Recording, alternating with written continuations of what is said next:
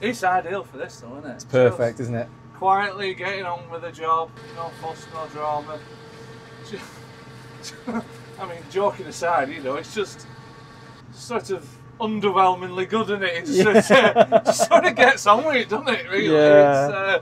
Yeah. There's no drama, like I say, no fuss. Just... It's doing the job and it's doing it quietly and then, yeah.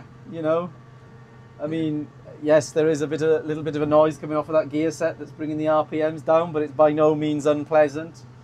Oh no, it's not deafening, is it? No, I mean, if we were sat here now with the radio on, it'd be pretty much silence, wouldn't it? Exactly. I think the loudest thing in this cab, apart from me Us. and Dick, well, yeah, apart from me and Dick, is the air conditioning. Yeah. You know, it's the fans that we can hear now. You start hearing other noises. All now, the other don't noises you've never been able to hear before. Yeah. Yeah.